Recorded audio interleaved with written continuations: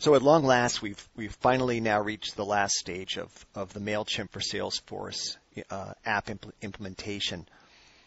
You are again presented with this setup screen, and rather than saying don't show it again, my coaching is skip it, because you can always come back to it, and after a month or two you may forget some of this, so it's worth looking at. So this is the screen, and again those little helps actually show you pretty well how best to manage these. But if what we have is, if we're trying to synchronize, we have a couple of settings that we can look at. We can either keep all activity, all campaign, everything related to it, or we can not sync anything.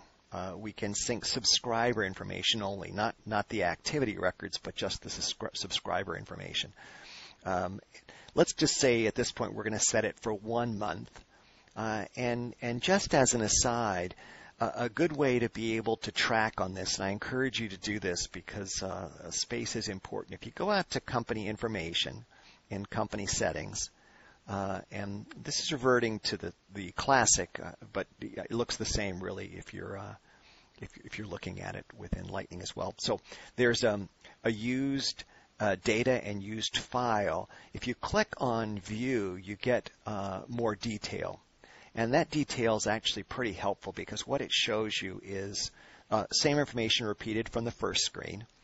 And then it shows you a breakdown by object, or kind of what record types are being kept, the number of records, the amount of storage they're requiring, and then a percentage to give you a sense of which objects are bigger. And obviously there's a strong correlation between all of this, but it's a great way to be able to stay in touch with your organization to know how fast it's growing, because you want to make sure that you don't let it get too big. Now, kind of one option, and you're seeing it here, is this big object storage seems pretty big.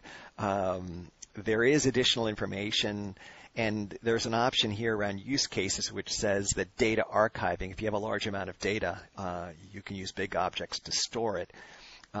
Take a look at the trailhead on it. I think it's very helpful. There are some query issues or exactly how you access it. So it's not a standard way to gather information, but it's a good way to do some backups to understand what you might want to consider. So if what we're doing though is we say we want to keep this activity for a month, and we now want to turn on synchronization, as this blue box is suggesting we do by going to settings and clicking data sync, it says some of your MailChimp fields haven't been mapped. So we say, okay, what that means is for this list that we're looking at, we need to go out and make sure that we've mapped all the fields. And if we're looking here, we say, oops, you know what? It looks like we don't have birthday. What this is looking for is birth date. So we say, all right, MailChimp set the update there. We're then going to go back to MailChimp, and what we're going to do is to go to settings, and now we're going to turn it on, and it's going to say, great, your sync has been turned on, you're in good shape there. Now, a way that we can look at that is to go out here. Since this can take some significant amount of time, it's worth looking at the jobs queue to know exactly what we have going on.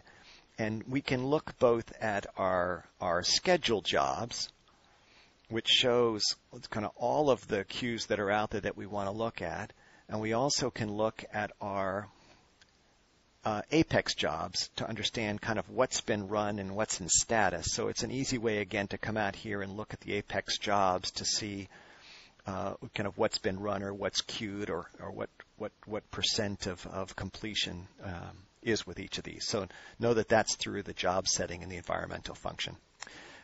With that, what we're going to do is now focus on building some lists and showing how to test that out. But thanks for watching.